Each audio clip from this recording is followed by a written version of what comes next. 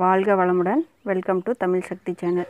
இன்றைக்கி நாம் பார்க்க போகிற வீடியோ என்னென்னு பார்க்குறதுக்கு முன்னாடி நம்ம சேனலை சப்ஸ்கிரைப் பண்ணாதவங்க சப்ஸ்கிரைப் பண்ணிக்கோங்க. பக்கத்தில் இருக்கிற பெல் பட்டனை கிளிக் பண்ணிக்கோங்க. வாங்க வீடியோக்குள்ளே போகலாம்.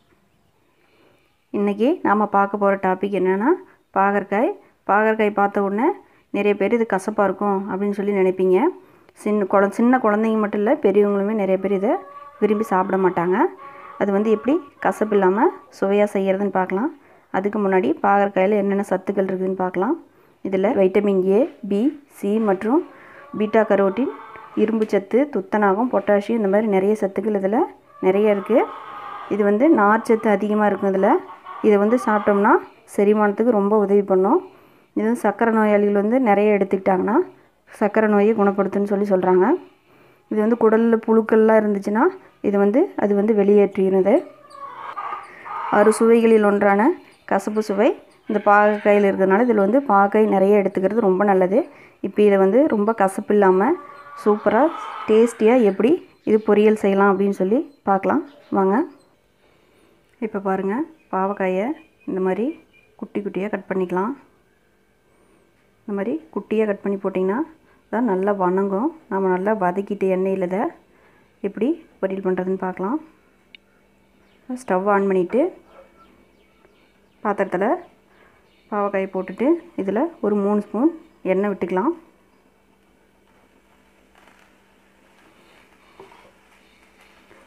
எண்ணெய் விட்டு இதை நல்லா வதக்கலாம். இதில் பாருங்கள், நிறைய இந்த பாவக்காயில் பார்த்திங்கன்னா சொரன்னு நல்லா நீர் சத்து இருக்குது இல்லையா, இதெல்லாம் நல்லா சுண்டி வதங்குற வரைக்கும் வதக்கிக்கலாம்.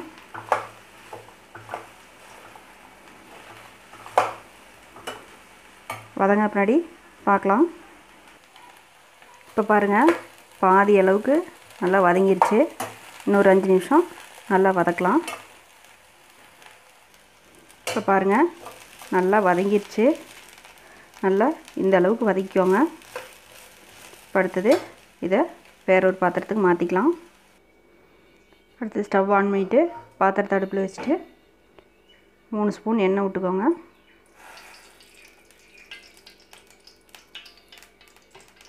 எண்ணெய் நல்லா சூடாகட்டும். எண்ணெய் நல்லா சூடாயிடுச்சு. இப்போது 1/2 ஸ்பூன் கடுகு போட்டுக்கோங்க. 1/4 ஸ்பூன் கடலைப்பருப்பு, 1/4 ஸ்பூன் உளுத்தம்பருப்பு போட்டுக்கோங்க. நல்லா வெடிக்கட்டும்.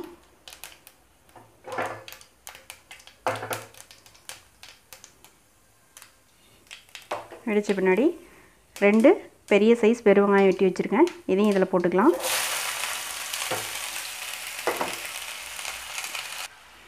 இப்போ இதை நல்லா வதக்கிக்கலாம்.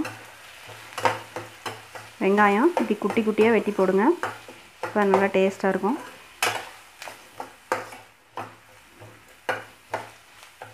வெங்காயம் நல்லா வதங்கட்டும். வெங்காயம் நல்லா வதங்கி வரத்துக்கு கொஞ்சமாக உப்பு சேர்த்து வதக்குங்க.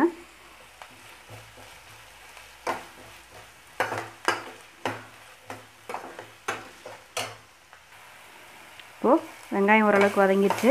இப்போது கருவேப்பிலை சேர்த்துக்கோங்க.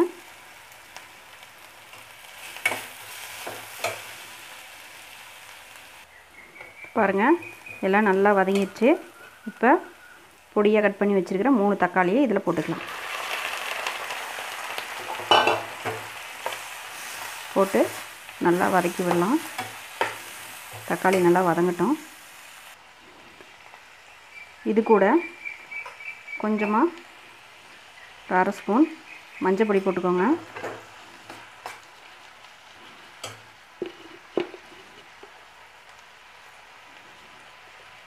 ரெண்டு ஸ்பூன் வீட்லேயே அரைச்ச குழம்பு மிளகாத்தூள் போட்டுக்கோங்க. இது நான் வீட்லேயே அரைச்சது. நீங்கள் அந்த மாதிரி பொடி குழம்பு மிளகாய் பொடி இல்லைன்னா 1 ஸ்பூன் தனி மிளகாத்தூள், 2 ஸ்பூன் தனியாத்தூள், 1/4 ஸ்பூன் சீரகத்தூள், ஒரு 1/4 ஸ்பூன் கரம் மசாலா சேர்த்துக்கிட்டிங்கன்னா கரெக்டாக இருக்கும்.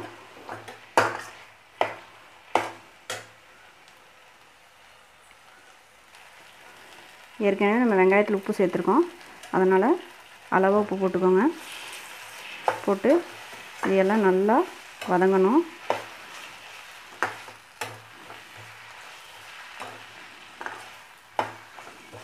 ஒரு 2 நிமிஷம் விடுங்க, நல்லா வதங்கட்டும்.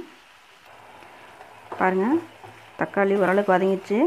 நீங்கள் தக்காளி அந்த பொடியெல்லாம் போட்டு வதக்கும் போது அடி பிடிக்கிற மாதிரி இருந்துச்சுன்னா ஒரு கால் டம்ளர் தண்ணி சேர்த்து வதக்குனிங்கன்னா நல்லா வந்துடும். இன்னும் கொஞ்சம் நேரம் நல்லா வதங்கட்டும்.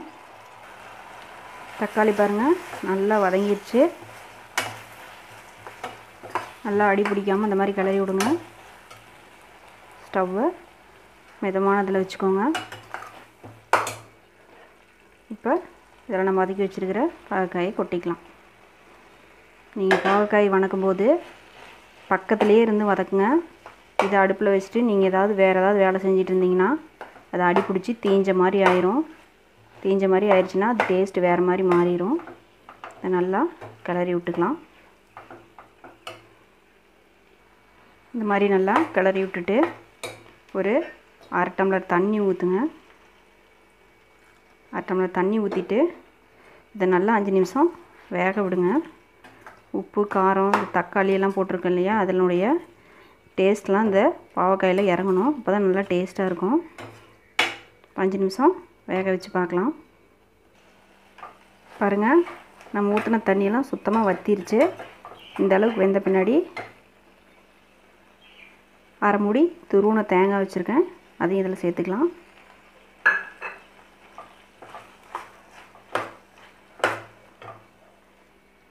தேங்காய் போட்டு நல்லா இந்த மாதிரி கிளறி விட்டுக்கோங்க.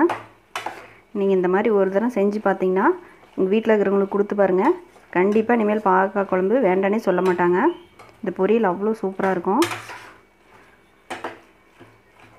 தயிர் சாப்பாடு கூடலாம் வச்சு சாப்பிட்டிங்கன்னா நல்லா டேஸ்ட்டாக இருக்கும். சாம்பார் சாதம் எல்லாத்துக்கூடையும் தனியாக இது வெள்ளை சாதத்து கூட வச்சு சாப்பிட்டிங்கனாலும் நல்லா டேஸ்ட்டாக இருக்கும். கூட வேறு எந்த குழம்புமே இதுக்கு தேவையில்லை.